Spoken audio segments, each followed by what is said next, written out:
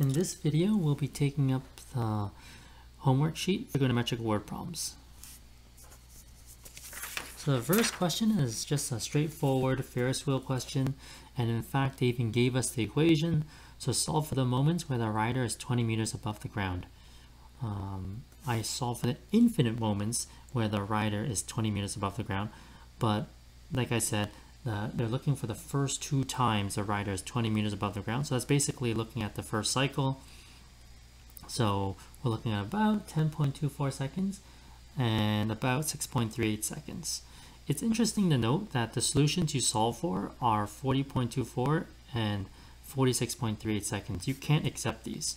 So it's a very common mistake that we accept them. So what you have to do is travel 30 seconds back in time. Now, why do we get this 40.24 and why do we get the 46.38?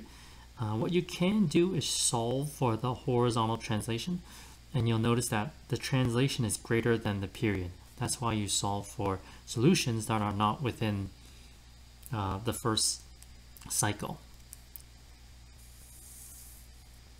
For B, just graph it, not much to say, but it's interesting that the rider doesn't start at the bottom of the wheel. That's why the graph looks a little skewed, but it is what it is. The rider doesn't start at the bottom, so you have to make note of that. For number 2, you're basically shooting a cannonball. The speed is 15 meters per second, gravity is 9.8 meters per second squared, and the range is 15 meters. Sub them all in, solve for theta. There's a restriction on theta, and it makes sense because you can't shoot the cannonball straight up and you can't shoot it along the ground. So it makes sense. If you ever thrown something like a basketball or a ball, you'll realize that the angles that you can choose are anywhere between 0 and 90 degrees. I also want to mention that I solved for the infinite solutions, and then based on the restriction, I rejected everything except these two angles. Question 3 is basically a trigonometric inequality. So you set V to be 120 and you solve for T.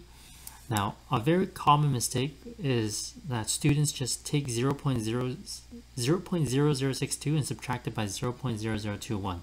Now, that will give you the answer. That will give you the time where the voltage is greater than 120 volts. But you should really draw the graph and show that you can take the difference of these values of t.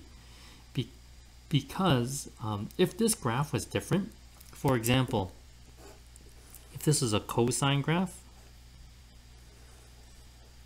and you solve for the moments of 120, and you subtracted them, you will actually solve for the time where it's below 120 volts.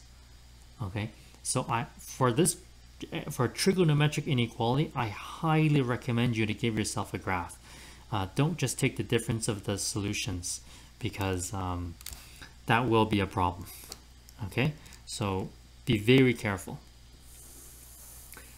Just like any inequality we solved earlier in the course, a graph was really helpful. So definitely recommend you solve for the values of t, or whatever the solutions are to your equation, and then check them with a graph. So yeah, it's not safe. It's too long. Question 4, we're looking at a boat that's tied. Basically, you solve for the model. So amplitude is 0.9 and the k value is pi over 2. And then they say, when is the height 0.5 meters? So I solve for the infinite solutions. Now they say the third cycle. So the third cycle means between 8 seconds and 12 seconds, because the first cycle takes place from 0 to 4. The second cycle is 4 to 8. And then the third cycle 8 to 12. So the solutions must be from 8 to 12 seconds. So I've got 8.37 and 9.63. All right, 2 more. Question 5 is a water wheel question. Basically, you generate the model.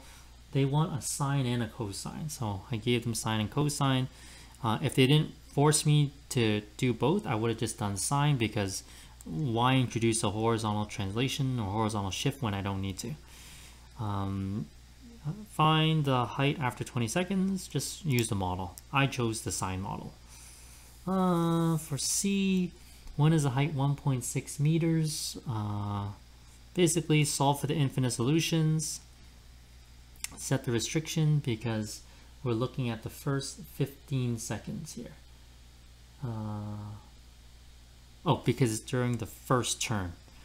And you get 2 solutions. Okay, this is very similar. I don't know if it's exactly the same question as the handout. No, it's super similar. Instead of it's a 3 here, but in the handout, in the lesson, I believe it was a 4. So the strategy for this question is exactly the same as the handout. Be careful, divide both sides by cos 6t. So state the restrictions because you have to make sure these solutions are not, so these restrictions are not matching up with the solutions. And they don't, so we're good to go. We are allowed to divide both sides by cosine 6t.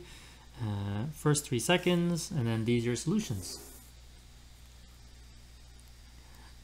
So, and I believe in my solutions, my strategy was always to find the infinite solutions, and then based on the restriction on time, for example, then I reject most of them and retain them. So I'm very worried when students just solve for 0.208 and then without this k pi over 6, they somehow find the other solutions. Even if the answers are correct, I get very nervous because I just don't know how you came about the 6 answers.